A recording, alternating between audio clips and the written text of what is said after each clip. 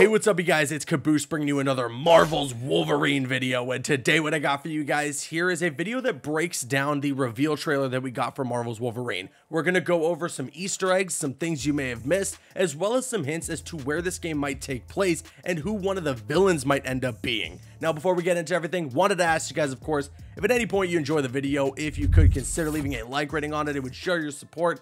And I would really appreciate it. So if you enjoy the video at any point, or if you're hyped for the Wolverine game like we all are, leaving a like would be awesome. If you're new here and you want to keep up to date on Marvel's Wolverine, I got you covered. I'm making videos on all the news and updates for this game, reacting to upcoming trailers and gameplay that we will get, showcasing gameplay for you guys when the game comes out, topic videos like this one, and so much more. If that sounds good to you, hit that subscribe button, hit that notification bell. You'll be immediately notified when a video goes live. Lastly, wanted to remind you guys that I am sponsored by G Fuel. Grab yourself some tubs, some shaker cups, some cans, or some starter kits. The link is going to be in the description box below. Just make sure if you grab anything from G Fuel that you use code Caboose to check out and support your boy. And with all that being said, let's get into this. Okay, so it's been about a week since the PlayStation Showcase and since Marvel's Wolverine was revealed to us. Of course, it's developed by Insomniac Games, meant to be a PlayStation 5 exclusive, and I'm sure we've all had an opportunity now to watch this trailer about 1,000 times, if not more.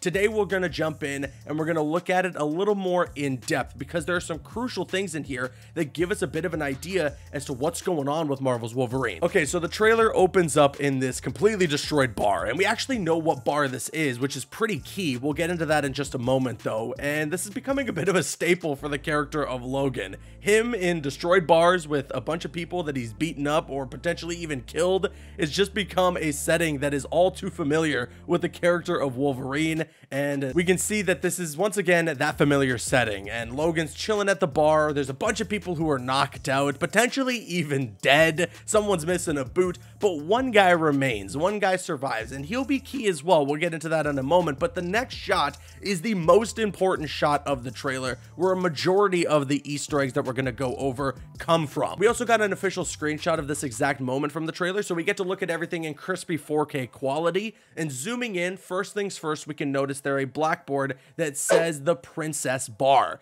This is a famous fictional bar in the Marvel universe that takes place in Madripoor, which is also a fictional place in the Marvel universe, and we can actually see some posters for Madripoor to the side there of Logan's head and all the way on the right. So that is most likely going to be the setting in which this game takes place. If you recently watched Falcon and the Winter Soldier on Disney Plus, you may recognize the name Madripoor as we visited it in that show, and that's where we got the iconic Zemo dancing scene.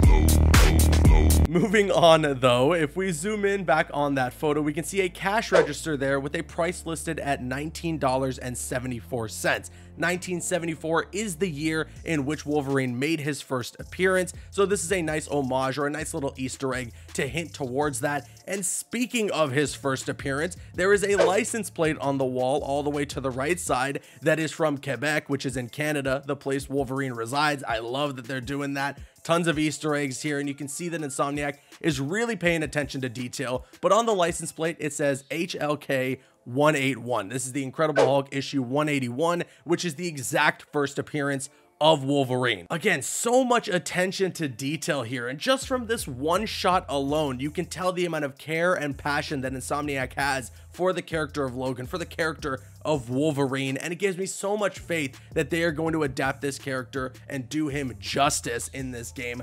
Telling you, I cannot wait. They're going to absolutely do a bang-up job here. Now, there's one more thing I want to point out on this wall of Easter eggs, and it's a very key one that may prove a connection between Marvel's Wolverine and Marvel's Spider-Man. I don't want to say that it's confirmed, but it's all too coincidental, and you're going to see based on the evidence I'm going to provide for you guys here. So on the wall, you can see there, a radio station is listed. It is Radio Lowtown 1048. Now that number 1048 is key because in the Marvel comics, in the Marvel universe, 1048 is the Earth number assigned to the Earth for Marvel's Spider-Man, the game. Now let's switch over to the trailer or the teaser and announcement for Marvel Spider-Man 2.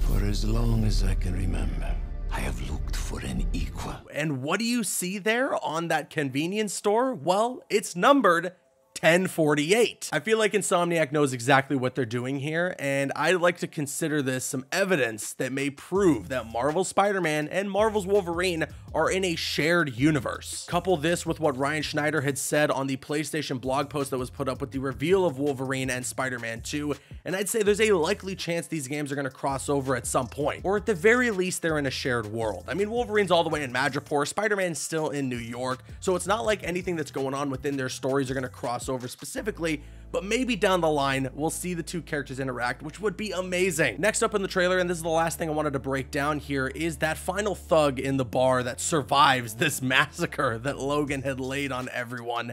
And he's approaching Wolverine with a knife in hand, but you can see a close-up of his arm, and you can see that he has something that looks like a tiger tattoo. Now, why this is important is because, well, if the game does take place in Madripoor, and that is a tiger tattoo, this could be a gang that works for Tiger, a villain in the comics who's had several run-ins with the X-Men and as well with Wolverine, specifically in Madripoor. Her name is Jasen Hone, and I hope I'm pronouncing that right, and as I said, she's had several run-ins with the X-Men and as well with Wolverine. She inevitably fled to Madripoor, where she gets involved in the criminal life, and that's where we may see her in this game. She doesn't really have any superpowers from what I understand. She is really good at hand-to-hand combat, and of course she's great with knives and she's great with guns, so there's that. And I'd like to say that this pretty much confirms one of the villains that we'll run up against in Marvel's Wolverine, and what exactly her involvement will be and how we'll see her interact with Wolverine is yet to be seen.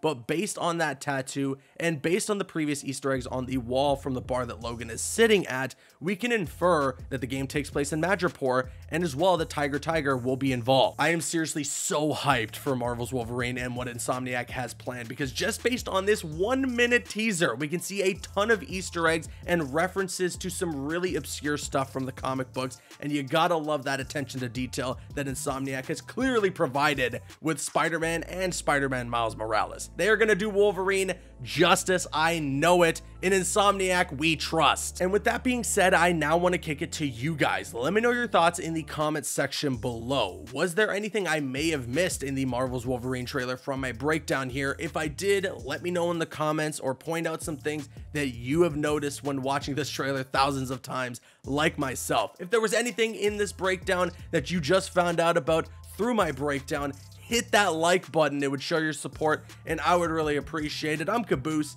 and you can click on screen to make your way to one of the other videos on the channel, or you can click my logo to subscribe to the channel if you haven't already. You can also follow me on Instagram and Twitter. Those links are going to be in the description. Drop a like if you enjoyed, leave a comment if you have an opinion, and subscribe if you're new.